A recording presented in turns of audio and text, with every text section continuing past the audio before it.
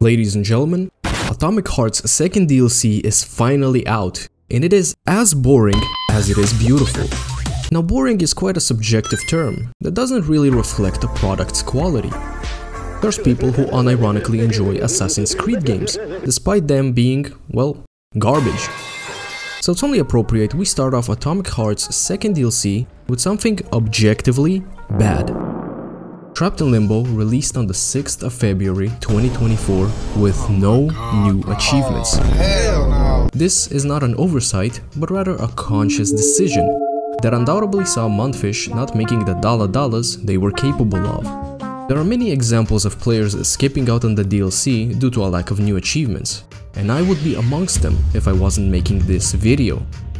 You see, for me to return to a game I have already experienced, I need more incentive than just new content. Filters on Instagram. I have a bottomless list of games I want to play, all offering me entirely new content. So for me to pick a different flavored slice of a cake I already tasted, I need a pat on the back in the form of Steam achievements. It's quite simple really.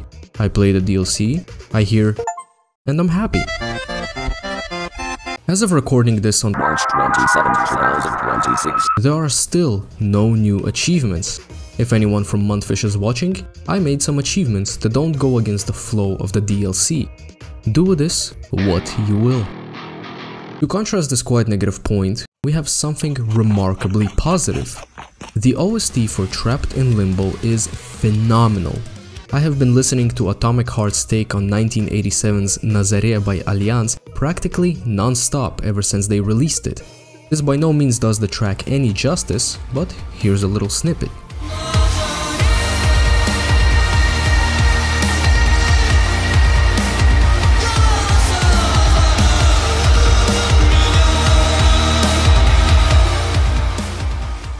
The OST goes so unbelievably hard that even the worms are having a blast. Now you might be thinking that these are not worms, and actually something more in line with the theme of Appaloosis and Lamboobies. But I've seen enough Anita Max Wiener, so let's just pretend they're worms. Trapped in Limbo takes place directly after Atomic Heart's ending. Literally, as soon as P3 passes out, the DLC begins, in the unconscious realm of Limbo. Right off the bat, Mundfish have an incredible amount of creative freedom here, as they're not condemned to uphold any relative sense of realism.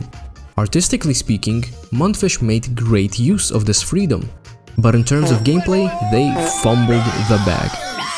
What you're seeing on screen right now is not some brain-rotting gameplay used at the bottom of YouTube shorts to keep zoomer brains engaged. It's the entire gameplay shtick of this DLC.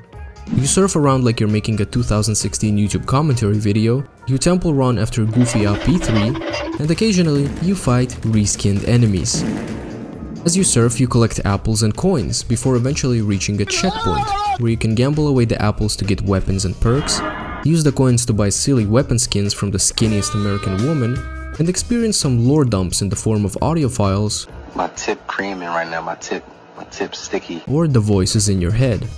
That is the first half of the DLC. The second half is the same, except now instead of surfing, you jump and climb.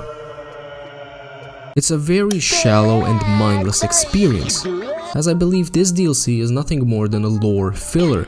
Instead of being bombarded with lore in one long cutscene, you are bombarded with lore while mindlessly zooming around Limbo. It's the gameplay equivalent to watching a long-form essay while fishing in RuneScape.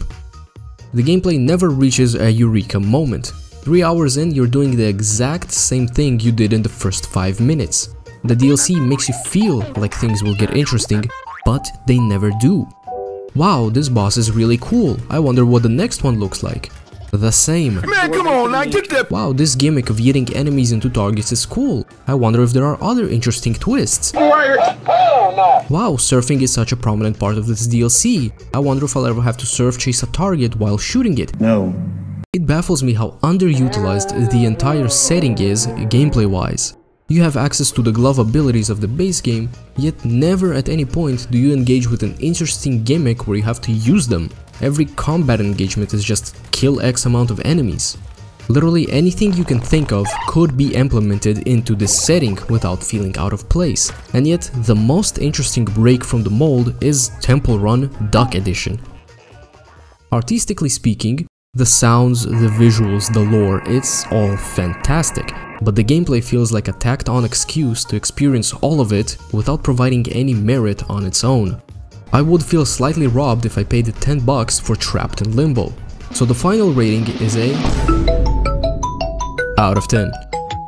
That's about it. Do not forget to slap like, slap live, hit the subscribe button and I catch you next time.